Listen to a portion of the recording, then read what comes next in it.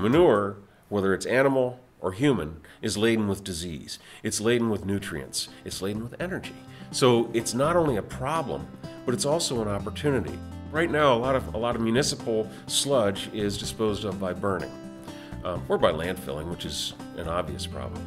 But when you burn something, what you're doing is you're combining it with oxygen and sending it up a smokestack. When you're pyrolyzing, you're doing it anaerobically. You're actually keeping the material and the constituents of the materials in your reaction chamber, and you're converting it to flammable gas, and oil that's very much like petroleum, and biochar, which is an extraordinarily effective soil catalyst within which are captured a significant amount of the nutrients that are inherent in the feedstock.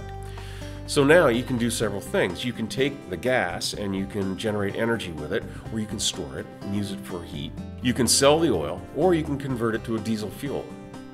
And then you can take the biochar and you could use it, for instance, in revitalization of dredge spoils. You can use it to fight desertification. And we're having a lot of problem with desertification right now, especially now with the extended droughts in the Southwest, which history has shown can last 60 to 300 years. We seem to be entering a period of long-term drought. Biochar can help with that. The big problem we're tackling first is the issue of human waste, animal waste. And so Terralogix is focused on equipment that will make pyrolysis a technique for managing waste issues in a way that is economically efficient, in a way that delivers value to our shareholders, to our investors, and to the community around us. There are many pyrolysis companies that are focused on woody products because it has a high bang for the buck from a point of view of pyrolyzing that feedstock and turning it into energy.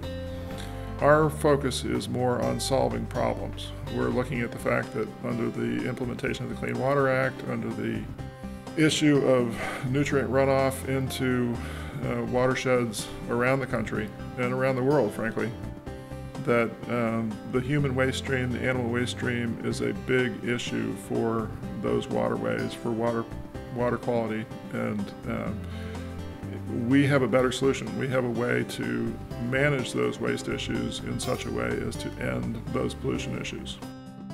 One thing that we're never going to run out of is waste, organic wastes, human waste, other animals' excrement, pork, chicken, beef, cattle, you name it.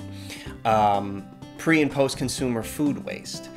By some estimates, we waste close to 40% of all food produced, whether that be meat, vegetables, etc. What if we were able to take that waste and actually use it in some sort of positive fashion to produce energy, to take nutrients from one part of the country where we have an abundance and in fact too much, and put it into another part of the country where it's better made use of, in essence, better nutrient management. Basically, what if we were able to take organic wastes of different kinds and essentially turn them into a currency? We feel strongly that the best way to do that is to focus on sludge waste from human excrement, wastewater treatment plant, animal wastes, all of these ways that we can actually pyrolyze stuff that needs to be dealt with, that has a lot of, shall we say, nasty elements in it, and at the same time be able to produce some useful products from that. So we optimize the process from beginning to end to be the most useful for humans.